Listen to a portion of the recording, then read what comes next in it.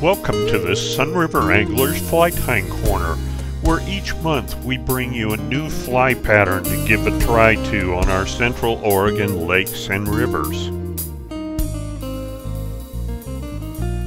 In addition to showing you how to tie each pattern, I'll feature fishing technique tips and tricks, and I'll cover some of the entomology behind each pattern to help gain a better understanding of the bugs that we're trying to imitate. I have field tested each of the patterns that I feature each month to make sure that they catch fish. I'll cover tying instructions for the fly as well as materials to help you be able to recreate these patterns on your own vise. For this month's pattern, I'm going to tie Denny Stillwater Nymph. This is an excellent pattern for fishing many of our lakes here in Central Oregon and throughout the western United States. It's an excellent imitation for damsels, but also can be used to imitate a number of other patterns. I recently got a Denny Rickards signature fly rod. It's a 6-weight from Snowbee, USA.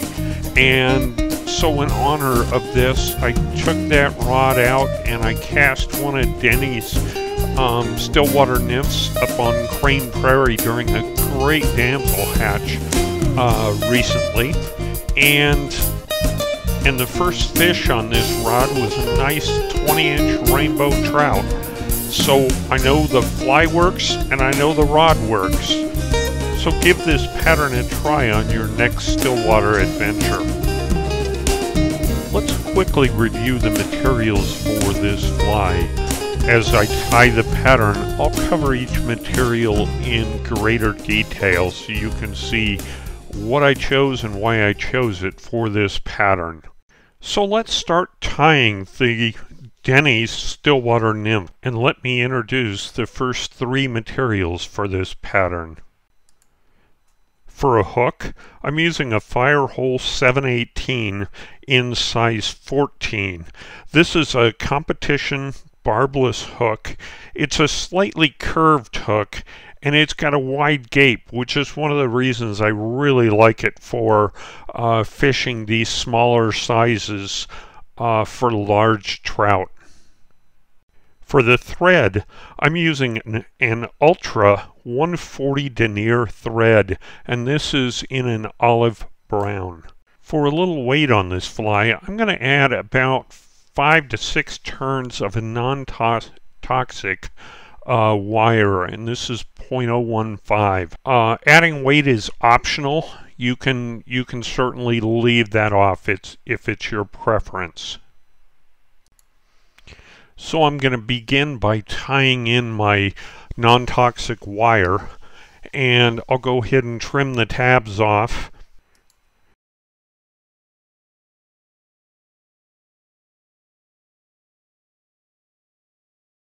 And then I'm going to wind some thread right in front of that lead wire to secure it, leaving ample room for the head.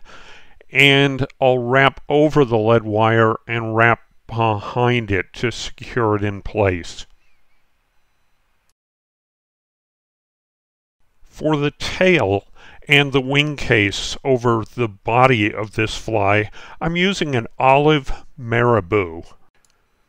So I've selected out a bunch of marabou, and I've clipped off probably a section that's maybe 3/4 of an inch, and then I've taken my fingernails and evened up the tips, and I'll clip this to the right length, and I'll tie it in at the tail set position right behind that lead wire. For the rib on this pattern, I've used ultra wire in small, and the color is copper brown, which is not that important. This is really to add some durability and stability to the pattern, along with a slight amount of rib. So I'm going to go ahead and tie in my ribbing, and I'll wind that back to the tail set position.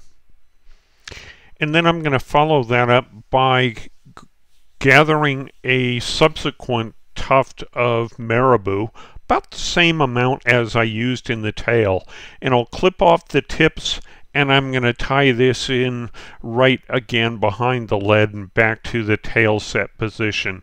This will become my wing case. For the dubbing, I'm using Fly Fish Foods Bruiser Blend Junior, and this is a brown olive. You can also use, you can wind the marabou, but I find a dubbing mix is a little more durable on this pattern, so I've used this Bruiser Blend Junior. So I'm going to pinch just a little bit of the Bruiser Blend on the thread. Then I'll capture just a few fibers on the hook, and then I'll spin them around the thread to create a nice dubbing noodle. And I'll wind that all the way up to the end of the non-toxic wire to create the body on this fly. For the hackle, I'm using a whiting dry fly saddle in a grizzly dyed orange. This is a key part to this pattern, as the color really imparts life and kind of that damsel color that is so common in our western still waters. So I've stripped off a few barbs, and I'm going to tie this in right at the head position, and I'll wrap one wrap right at the head, and then I'm going to palmer this all the way back to the tail set position in fairly widely spaced wraps. And so once I get back there, I'll capture that hackle with my wire that I reserved earlier, and then I'll weave that wire through the hackle so as not to mat down any of the barbs all the way up to the eye position, and I'll tie that off and clip off the excess.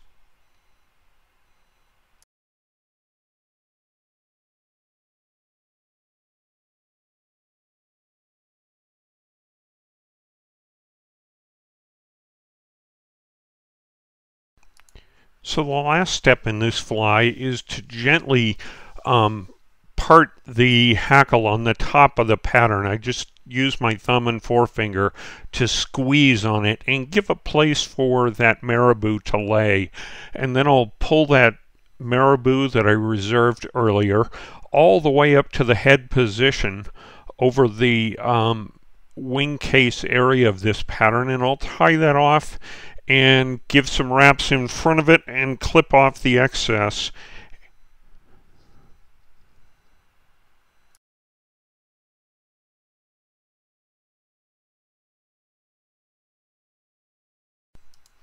So from here I'll drop into a whip finish, and I'll use the whip finish to clean up the head a little bit. I typically don't use glue on my heads, so I'll use 2 whip finishes instead, and they never come apart. So let me rotate the vise so you can see all sides of Denny's Stillwater Nymph. Give this pattern a try. I think you'll like it. So that has been your Sunriver Anglers Fly Tying Corner for this month. I hope you'll give Denny's Stillwater Nymph a try up on Crane Prairie or whatever is your favorite lake. Hey, and check out that new Denny Rickards signature Snow Bee rod as well. I've been really pleased with the way it casts and also handles big fish. If you like what you see, please subscribe to this page. Thanks for watching.